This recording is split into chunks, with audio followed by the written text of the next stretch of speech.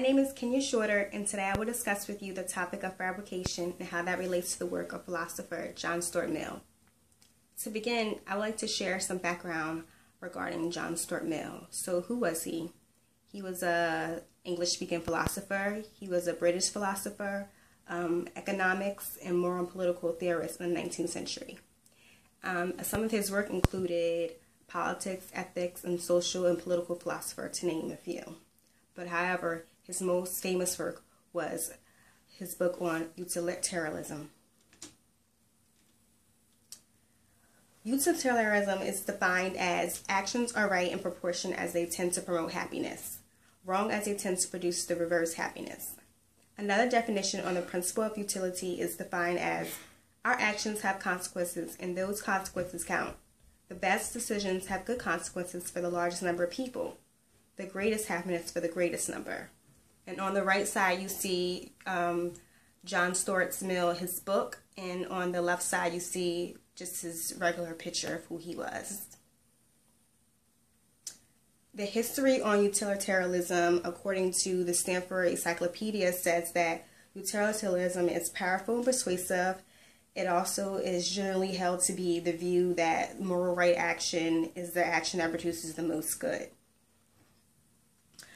The principle of utility as it relates to fabrication.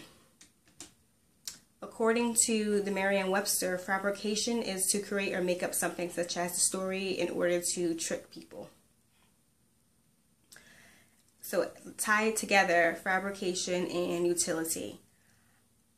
Fabricating sources, especially for a major publishing company, can result in determination and bad reputation for the publishing company, which is the reverse of happiness, which is what Stuart talked about. It's the reverse of happiness, and it also shows how there are consequences for our actions and how our actions may not only affect us, but others as well. So as you see, when you fabricate stories, you get terminated, and it not only affects the individual person, but the company as well and the public in general.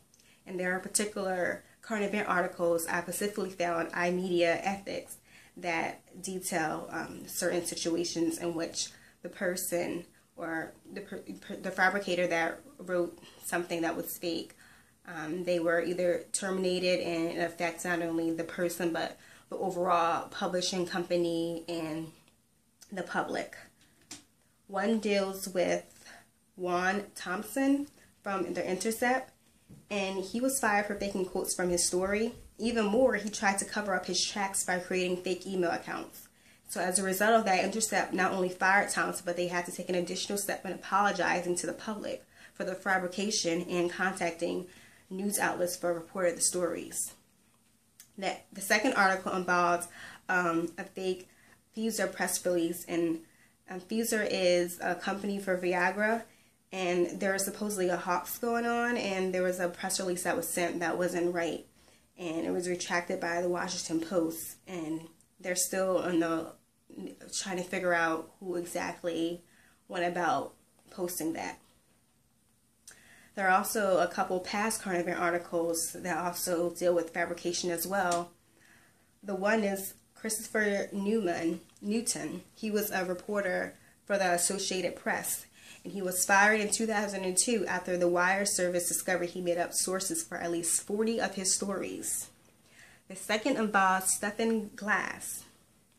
In 1998, Glass was fired from the New Republican after he was caught fabricating sources in his entire stories for the magazine. Then there was Jason Blair.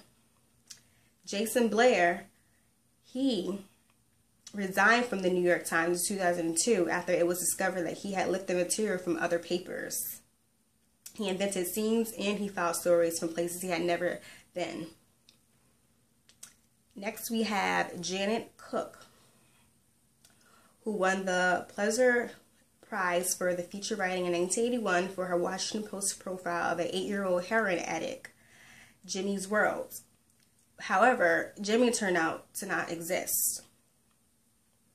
And then we have Jack Kelly, who was a foreign correspondent and Pulitzer finalist who resigned from the USA Today in 2004 after he was caught working with a translator to mislead his editors. So in sum, And to conclude everything all together, Mill's principle of utility applies to the current event dilemmas in the sense that their actions, ultimately, they produce the reverse of happiness. And Stuart, his whole philosophy on utilism is that you want to be able to produce good. And by all the current event articles, you see that they did the reverse of producing good, because they made up sources and they fabricated their articles and they ended up being fired. So their poor decisions resulted in poor consequences for the large number of people, which in this case includes the company, staff, and the public. I believe Mill would have handled the situation the same way, by determining the fabricator and apologizing to the public, because he believes that by promoting happiness, the consequences are then good.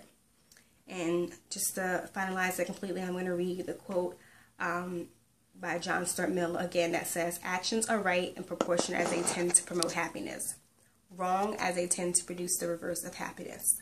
By happiness and intended pleasure in their absence of pain." Thank you.